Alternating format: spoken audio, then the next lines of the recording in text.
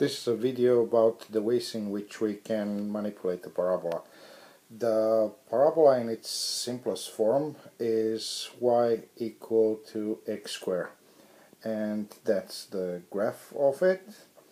The vertex is in x equals 0, y equals 0. That's the origin of the graph.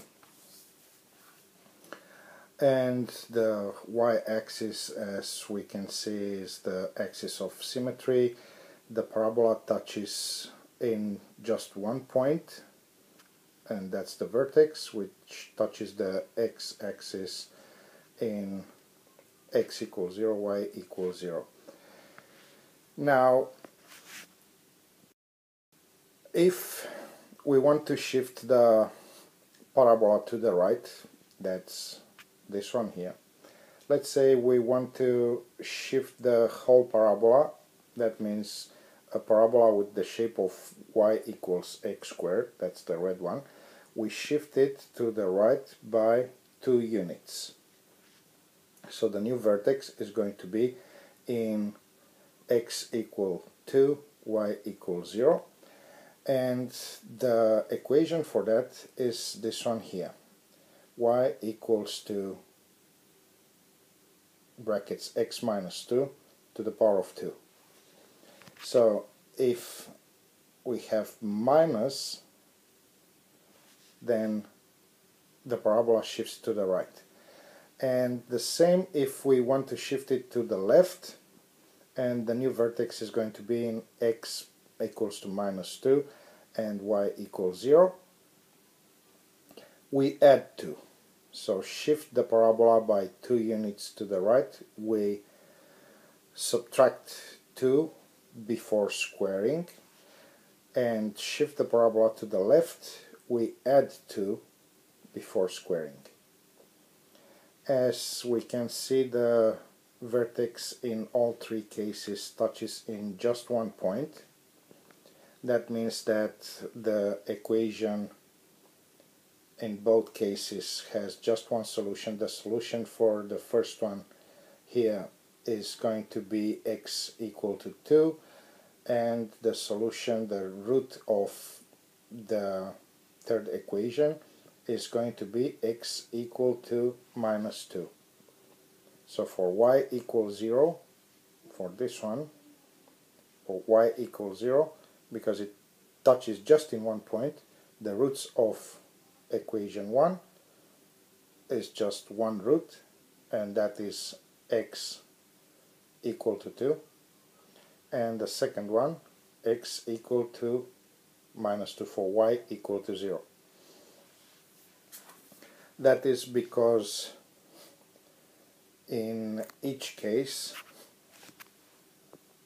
we've got, for this one, for y equal to 0, x minus 2 is equal to 0, therefore x is equal to 2. And for the other one, for y equal to 0,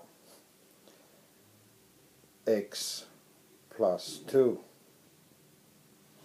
is equal to 0, and therefore x is equal to negative 2. If we want to shift the parabola up and down, we simply need to, for the black one, this one here, we just say y equals x squared, which is the red parabola, the initial one, plus 3. And that means that the vertex moves up by 3, and every point for every respective x is going to move up by 3 units. Like, for example, for minus 2,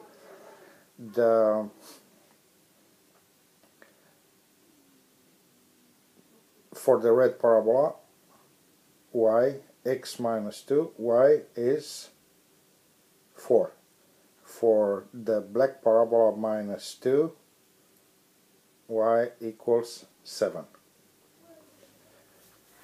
And the same on the right hand side. For 2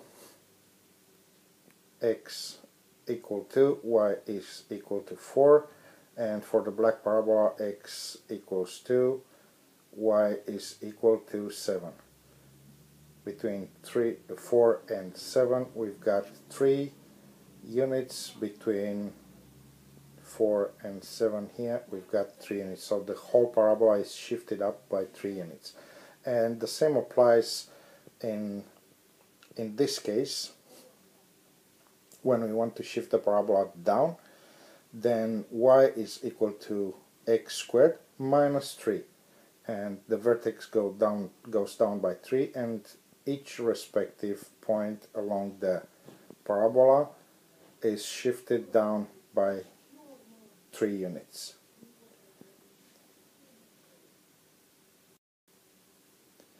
Now, if we want to shift the parabola simultaneously to the right by 2 units and down by 3 units, we first shift it to the right, so x minus 2 squared, like in this case here, and we get the blue parabola, which has been shifted from the original one, which goes through x equals 0, y equals 0, and we move that to the right into this position where the vertex is at x equals to 2 and y equal to 0. And then we move it down by subtracting 3, because we wanted to move it right by 2 units, down by 3 units. Or we can do the same by saying first we move the parabola down by 3 and then right by 2.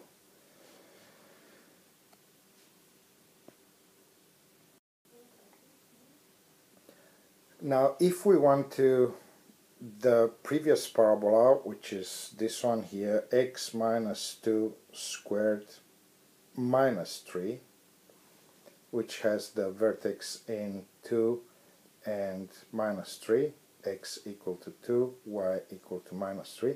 If we want to invert this parabola, so if we want to have the x-axis as the axis of symmetry between the two parabolas, we simply multiply everything by minus 1. So the blue parabola is going to be minus the brackets x minus 2 squared plus 3. So each factor of this subtraction is multiplied by minus 1. And that inverts our parabola. As we can see, the x-intercepts, which are the roots, are exactly the same. But the vertex is symmetrical along the x-axis. So the vertex of the inverted parabola is going to be at x equal to 2, the same x, and y equal to minus 3 as opposed to y equal 3 as opposed to minus 3.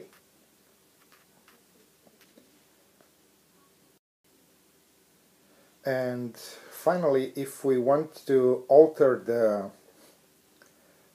the width of the parabola and respectively the roots of the parabola, but maintain the same vertex, we need to multiply by a coefficient. The brackets that are being squared and contain the x and are being squared need to be multiplied by a factor.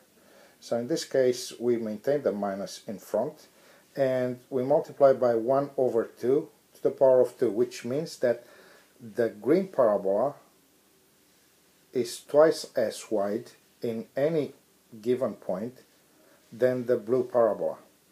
As you can see, the width from the axis of symmetry, which goes through x equal to 2 for both parabolas, the width of the blue one is from 2 to 3.732. That is 1.732 units. And from 3.732 to 5.464, it's again a difference of 1.732. So overall, this is going to be a difference of 3.464, which is double 1.732. So this bit is twice as big as this one here. That means that the green parabola is wider by 2. You can all these parabolas with their respective equations at this URL here, which is https://www.desmos.com calculator YOER1VQXMI, and you can play around with the parabolas and manipulate them the way you want, so you can get a better understanding of the way parabolas can be shifted and manipulated. Thank you for watching.